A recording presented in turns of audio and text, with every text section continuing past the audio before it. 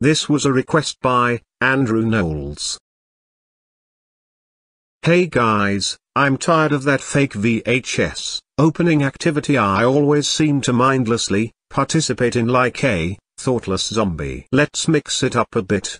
I'm going to live up to my last name and cook something. Time to get my copy of Personal Trainer Cooking for the Nintendo DS. I found that in a bargain bin for $1 thinking it was a game, but it's a cookbook in a game cartridge. Which recipe should I choose? Or Wiener Schnitzel from Austria. I think I'm going to make this. Since Go Animate logic comes into play, I can just combine all of the ingredients and it will magically appear. Okay, so the ingredients are veal steaks, salt, black pepper, flour, eggs, breadcrumbs, butter, cooking oil, lemon juice, and, last but not least, parsley. There.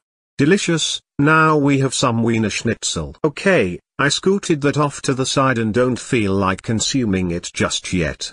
A few creative sparks went off in my mind right now and, thinking about doing something odd. Let's make some raw eggs, Swiss cheese, and grape nut casserole. I ain't following no recipe, I be making it up and, using incorrect grammar too. First ingredient, grape nuts. Second ingredient, eggs. Next ingredient, Swiss cheese.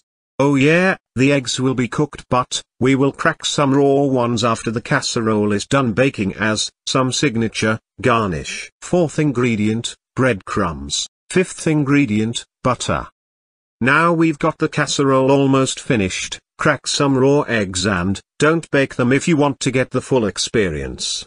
As you can view with your 2 eyeballs below. I recommend you view a grainy old VHS tape from your local thrift store because I can't seem to find them anywhere else. While consuming this casserole, nom nom nom nom, this tastes like troublemaking. I rate it 10 out of 10 stars.